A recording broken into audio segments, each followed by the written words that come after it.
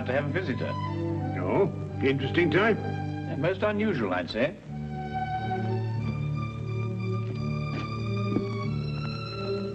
I don't see anyone. My dear Watson, the street is hardly deserted.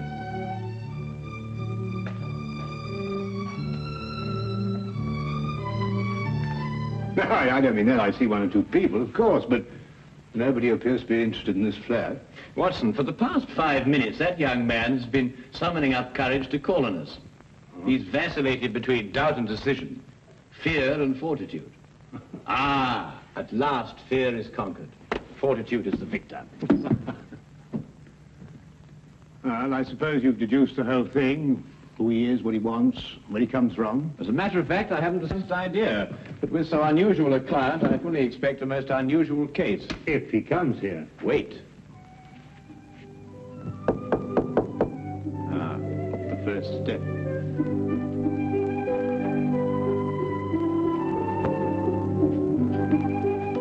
Is this Mr. Holmes' flat? It is. Won't you come in?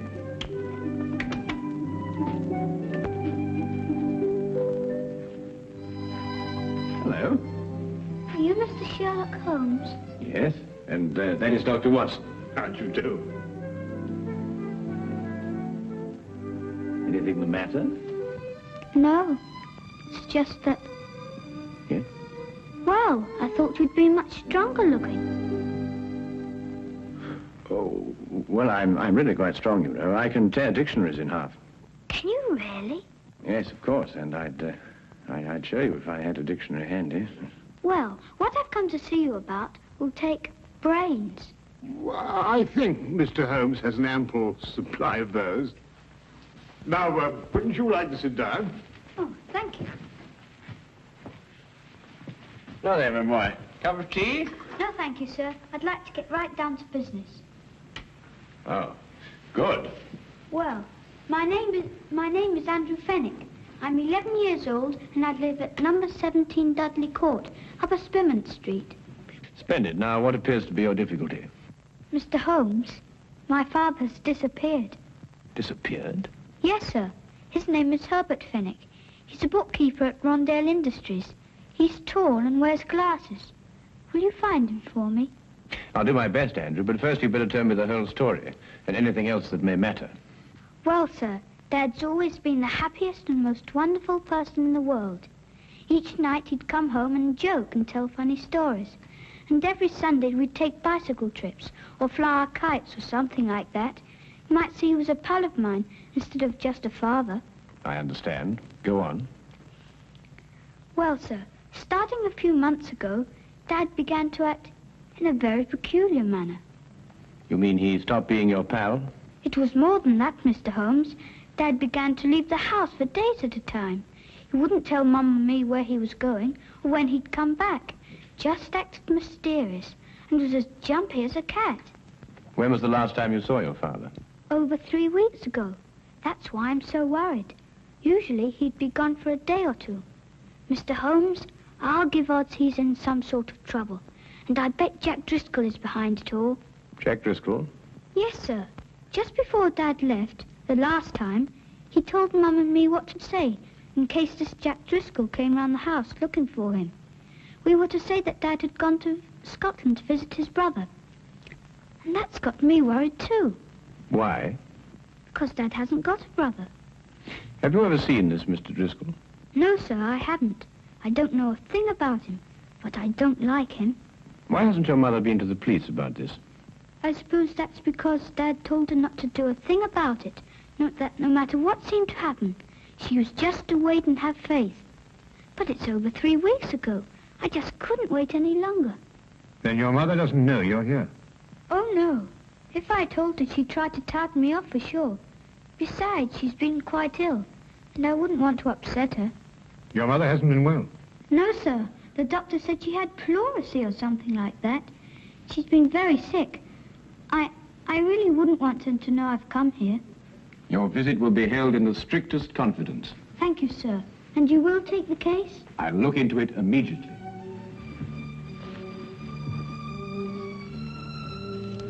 I hope this will be enough to retain your services. Oh, well, no, that won't be necessary, Andrew. But I insist. It's £2 6 shillings. It's all my own money, and I saved every bit of it.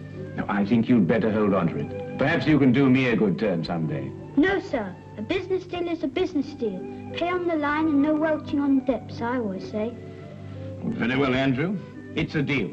But £2 6 shillings is far too much. I'll settle for £1.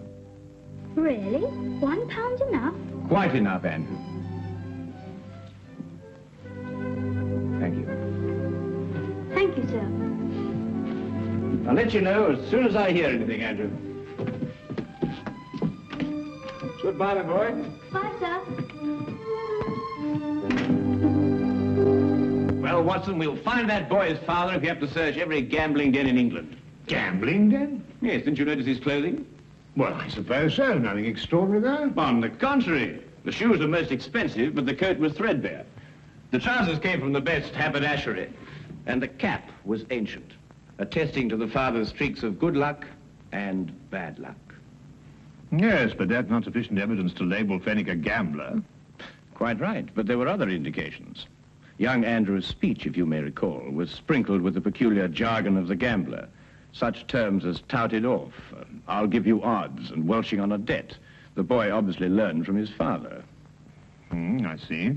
Further, I'd say the man's mysterious trips were to various sporting events held outside of London. Horse races, dog races, and so on.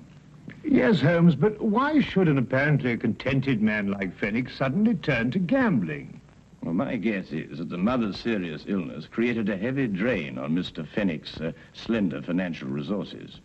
He probably hoped for the gambler's classic killing. Well, Holmes, you've certainly answered everything. I'm afraid not, Watson. 2 questions yet remain unanswered. Where is Mr. Herbert Fenech? And who is the shadowy Mr. Jack Driscoll? Where to, Holmes? To Inspector Lestrade's office. In this particular case, he may be just the chap to help us. Now, that's what a gambler would call a long shot.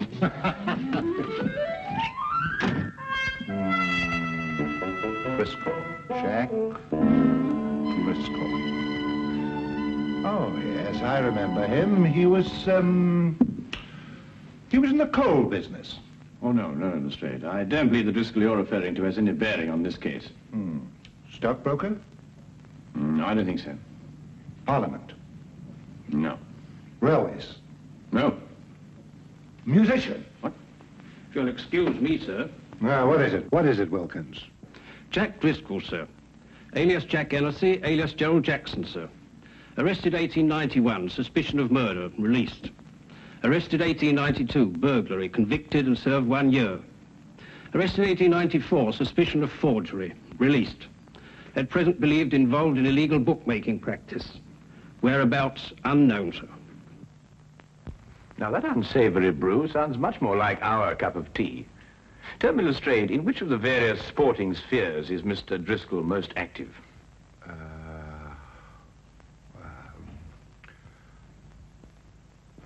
Rumour has it that Mr. Driscoll is concentrating his efforts on prize fight matches, sir. Well, thank you very much for your assistance, Inspector. And you too, Wilkins. Good afternoon, gentlemen. Well, if I know you, Holmes, I suppose now we'll be attending a prize fight. Quite right, Watson. This very evening, hulking Harry Thornton meets Powerhouse Percy O'Noonan at Londonderry Gardens. Powerhouse happens to be a personal friend of mine. You know a fighter personally? My dear fellow, I once blackened his eye for him.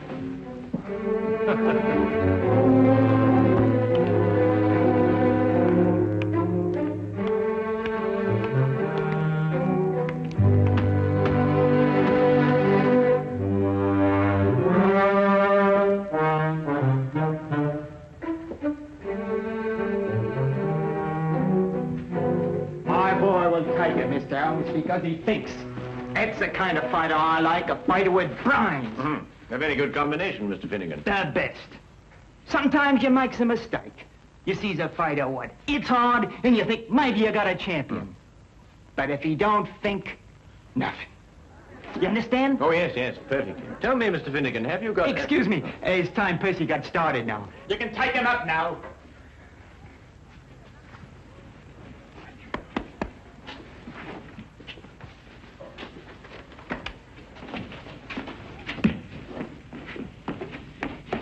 brains?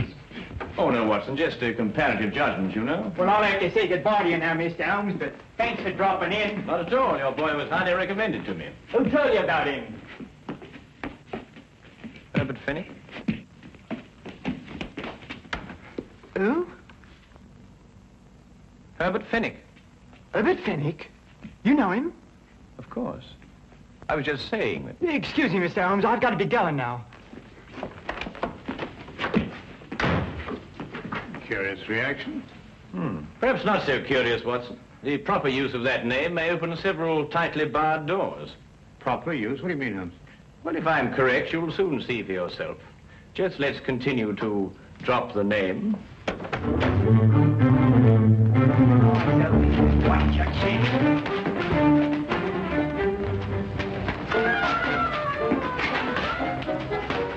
That's it now.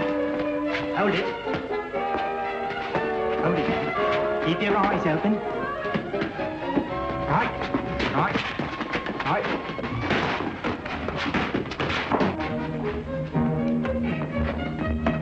Watch it now, Percy. Watch it. That's it. That's it. Hold it now. Hold it.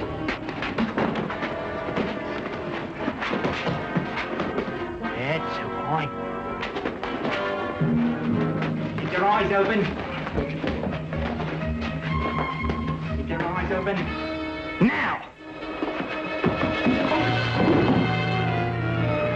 I tell you to keep your eyes open. Get up!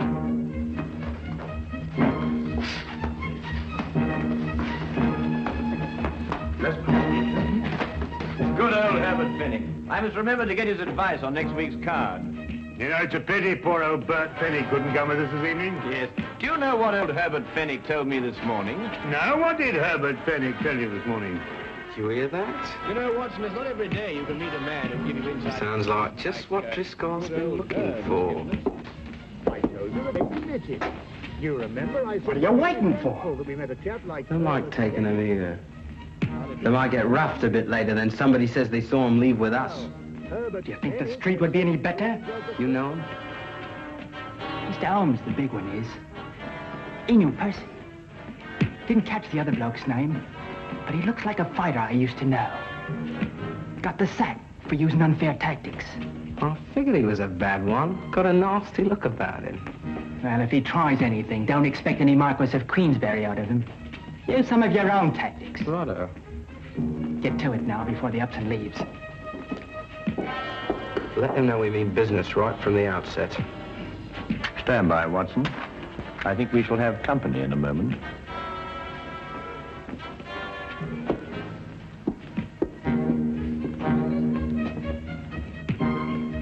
I beg your pardon? Herbert Fenech a friend of yours? Yes, but I don't see why. You come with us. Certainly not. Who are you? It will be much easier on you if you don't make a fuss. Where are we going? To see a gentleman who would like to talk to you about Mr. Fenwick.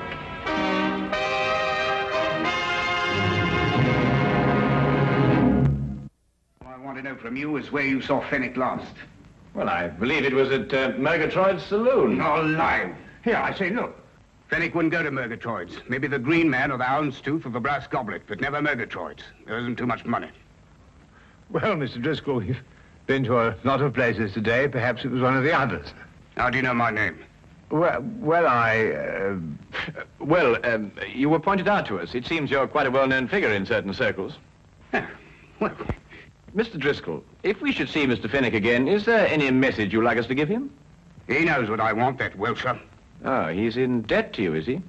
Over £1,000. I'm not willing any longer to collect. If I get my hands on Fenech, that'll be the last of him. And that goes for you, too, if I ever find out you helped him in any way. Now, get out of here.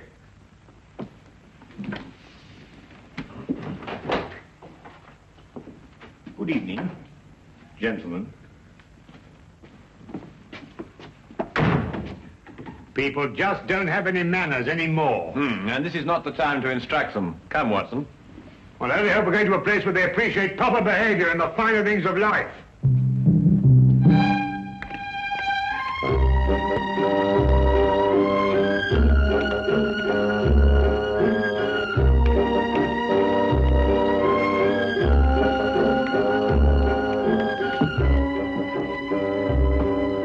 I'm sorry, Governor. Not at all, sir. Not at all. Oh, really, Holmes, we've been to the Coach and Horses, the Green Man, the King's Head. We've interviewed dozens of disreputable characters. Must we go through all this process again? I'm afraid so, Watson. It's the only place that we can obtain some further information as to Fenech's whereabouts. No. Oh, barman. Yes, sir? 2 pints of mild and bitter, please. Oh, and some information. Mild and bitter's cheap, sir. But not the information, eh? Oh, no, sir.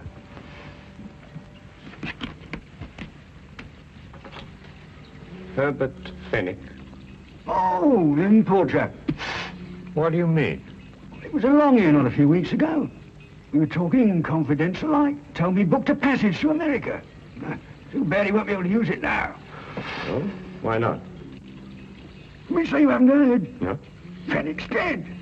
Suicide a few hours ago. But how? Where?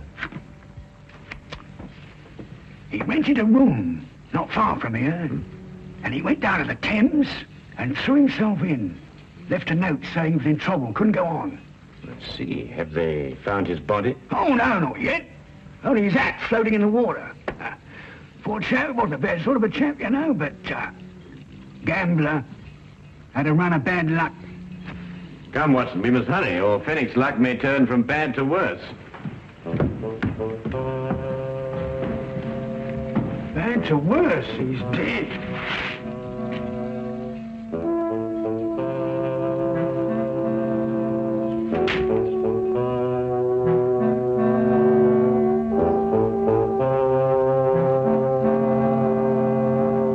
Well, there you are, Holmes. What more do you want?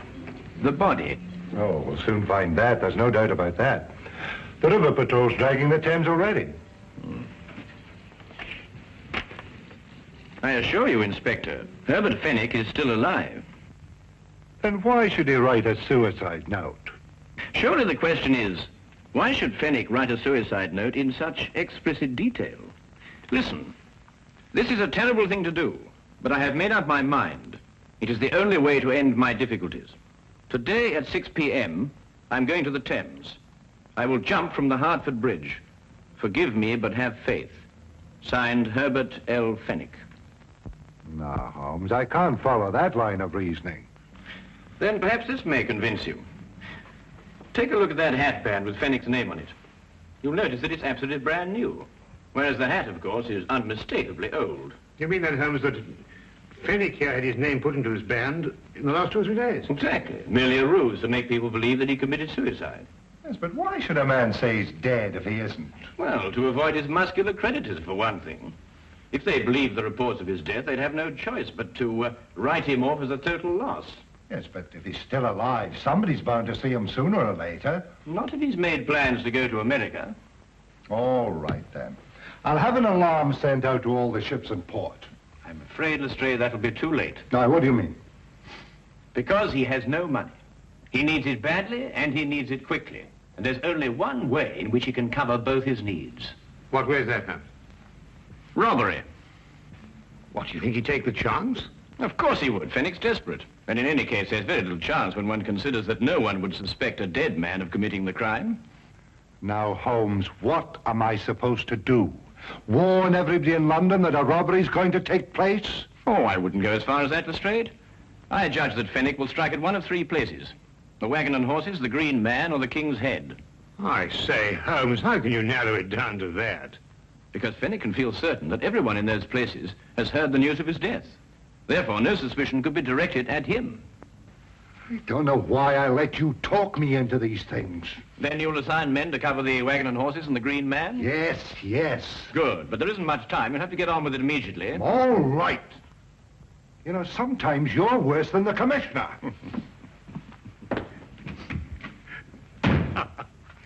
Tell me, Holmes, what about the King's Head? Ah, that will be our little project, Watson. But first, I want you to carry out a mission of the utmost importance. Now, listen to me closely.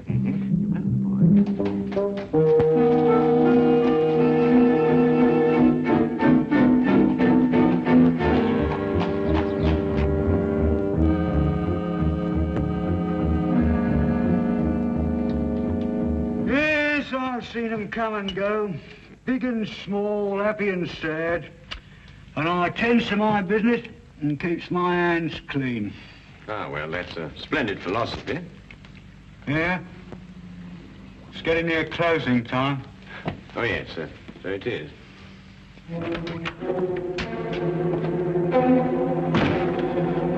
Put your hands up. I'll take that if you don't mind. I'm sure he does, but then he has very little choice, has he? You, get over there. Go on, hurry up. You two. Go on. I'm sorry, Holmes. We had a bit of difficulty again. Oh. Oh, no. I've got him, Fenech. What? Brilliant job, Fenech. Absolutely brilliant. Dad! What's the game? Let me go. Go on, sit down, you villain. Here, give me the gun. Come. Now, not a word out of you. But Not a word. Dad, is it really you? Of course it is, Andrew. Your father has been working on a special assignment for the Secret Service. Haven't you? Oh, Andy, my Andy. Now, you don't need to say anything, Mr. Fenech. Your behavior is the model of a hero. Oh. Take this man away. No, you listen to me. We'll have plenty of time for listening to you later. Well, who is he? What's he done? Who is he? Why, he's a spy working for a foreign government. Spy? Yeah. Foreign government? And these, Lestrade, are the secret documents he was stealing from our Navy. Hey, that's my account book. A likely story, indeed. Here, let me see them. No, Lestrade, you certainly can't see them. They're even too secret for you. In a half-minute, Governor, there's been a mistake here somewhere. I'm just, Wilkins, do as Lestrade orders. Take this man away. Yes, Miss Ronald. I'll be standing up behind the bar all day. All right, you know, wait a minute, let me say something. This is a crime. You see, Andrew, your father has been working on a most dangerous case. During the secret investigations, quite naturally, he couldn't tell you anything about his activities. However, I think that he can now remove his disguise. Yes, yes, of course. Gosh, Dad, Mum and me were so worried. Your father is really to be congratulated, Andrew. You see, the Foreign Office chose him specially for this very important task because no one in the underworld would have suspected him of being connected with the law. Mr. Holmes, I don't quite know how to thank you. Well, Fenech, now the job is done. Of course, you'll have to return to your old job and take up the strings of your old life again. But if I know you, you'll work hard, meet all your obligations, and carry on like the splendid citizen you are. That's just what I'm going to do. I'll never leave my family again. Then good night, Mr. Fenech. And good luck. Come on, Andy. Let's go home. Oh, Andrew, I've just remembered something. Here's your pound bag. Golly. Come on, sir. Lestrade, I've just had a sudden thought. I think perhaps you'd better release that bartender. He must be getting rather upset by now. Holmes, either you've gone insane or I have. No more insane than usual. After all, everyone is entitled to make a mistake. Scotland Yard does sometimes, you know. I'm at least entitled to one. Good night, Inspector.